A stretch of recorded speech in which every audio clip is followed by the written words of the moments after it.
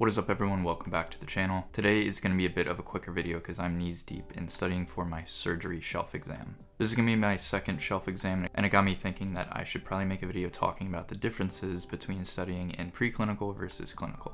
Now this isn't going to be a video that's going like in depth of exactly how I study from like a day-to-day perspective, but I just wanted to highlight 5 differences that I've noticed over the past few months. So the first and probably most obvious one is the amount of time that you have to study in clinicals. Every medical school is different, but in my preclinical curriculum, we were usually in class from like 8 to 12, and then the rest of the day was just ours to use however we wanted.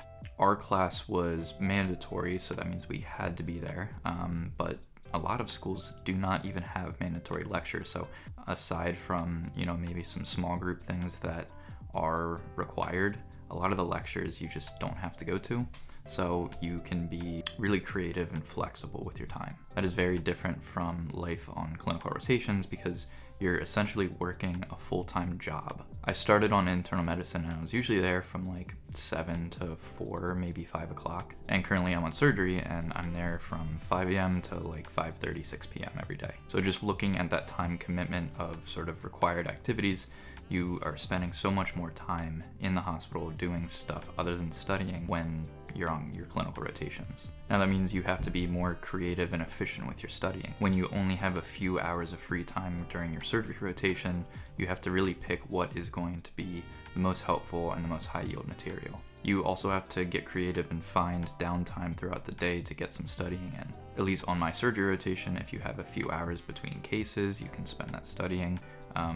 A lot of the times it's the student's job to go up to the pre-op area and sort of wait with the patient until they roll back to the OR. Then you'll like text the resident or the attending, let them know that, hey, we're about to be ready for you. And sometimes you're standing up there for a really long time, so you can use your phone as a resource, get Anki or UWorld on your phone and just do flashcards or practice problems. That's honestly how I get most of my UWorld in, is just doing little sets of 5 when I'm waiting for patients to roll back. Now, going along with trying to be creative in your studying, the next sort of point that I want to hit is the organization of studying between preclinical and clinical is very different. In preclinical, it's very structured. You have your specific blocks where you're like focusing on one organ system. You know exactly what lectures you're going to have the next day. You know everything that is going to come up in the next 8 weeks. But in clinicals, you're on sort of these broader topics of internal medicine, which covers like everything. Same thing, surgery can be really, really broad. There are some specific things like psych or OBGYN. Still with that, you don't know what you're going to see the next day. So sometimes it's a little bit hard to prepare and hard to know exactly what you need to focus on. Similar to being creative, a lot of the studying in clinical is more sporadic. Sometimes you get home from the hospital and you're just dead and you need to go to sleep, but sometimes you catch a second wind and you can get some studying in. Honestly, one of the best ways to study in clinical is once you see a patient with a certain diagnosis, go home, read up on it more, try to solidify all of the things that you saw with that patient. The only downside with that is if you don't see a certain kind of patient or certain pathology within your 8 weeks, then you might never study it. And that's when the different resources come into play. I found that the resources I have used in preclinical are pretty different from Clerkships. In preclinical, I relied heavily on Anki. I would do like 800, 900, sometimes 1,000 cards a day. But now in clinicals, I'm doing like 1, maybe 200. I watched a lot more videos from third-party resources during preclinical, like Boards and Beyond, Sketchy, Pathoma. And in Clerkships, I'm really only using OME or Online MedEd. It's another like video series that is broken up by the core rotations, like medicine, surgery, neuro, that kind of stuff. And it is very like bare bones, doesn't go into a lot of pathophysiology. It's basically focused just on like clinical presentations and algorithms, which is what you really need for when you're in the hospital and also on the tests. The biggest split between resources is sort of the focus. With all of the preclinical stuff, it's more geared towards step 1, which is a little bit more pathophysiology or basic science focused, where aside from maybe some PIMP questions by some attendings, you don't have to know that great of detail of the basic science when you're actually taking care of patients. You more need to focus on how different things are going to present, the different diagnostic steps, what's the first, second line treatment. So some resources are a lot better at that than others. The other huge difference in resources is I've been doing so many more practice problems. Between UWorld and AMBOSS, pretty much every medical student is going to use one of those two resources. I personally use UWorld mostly. I do have the sort of base AMBOSS subscription where it gives you 50 questions a month, so I also try to do those, but I don't have access to the full question bank. And basically the idea with that is things are once again broken up by different rotation, and supposed to try your best to get through all of the questions in that particular subject. It's easier said than done. Internal medicine, I think, has almost 1,200 questions, so having to do that in 8 weeks is a grind, but it really is pretty much essential to do well on the shelf exam. That sort of brings me into my fourth point of the difference between NBME exams and in-house exams. So some schools will just use old NBME questions to make their tests to sort of prepare their students for the shelf exams and the step exams.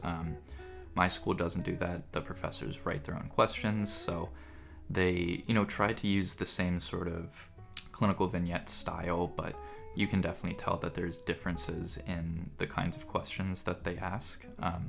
So I think that was the biggest transition, was sort of trying to forget how to answer the in-house exams that I was used to doing for 1.5 years and start to learn the new style of the NBME. Probably the biggest difference in that is the speed at which you have to do questions.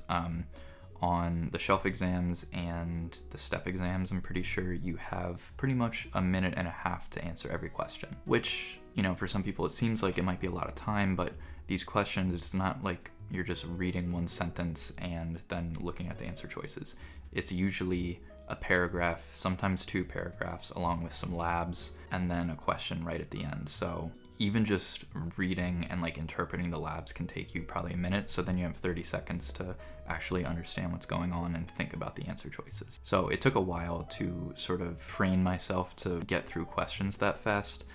For my in-house exams, we would have 4.5 hours to answer 120 questions, versus on the shelf exam, it's 2 hours 45 for 110. So it was a lot faster, and like I said, the prompts themselves are much longer for the NBME. And that's why practice questions are so important, because you have to be able to recognize the pathophysiology or medication or whatever as fast as you can, so you can actually then take the second step of answering the question, because it's very rarely oh, here's this situation, what does this person have?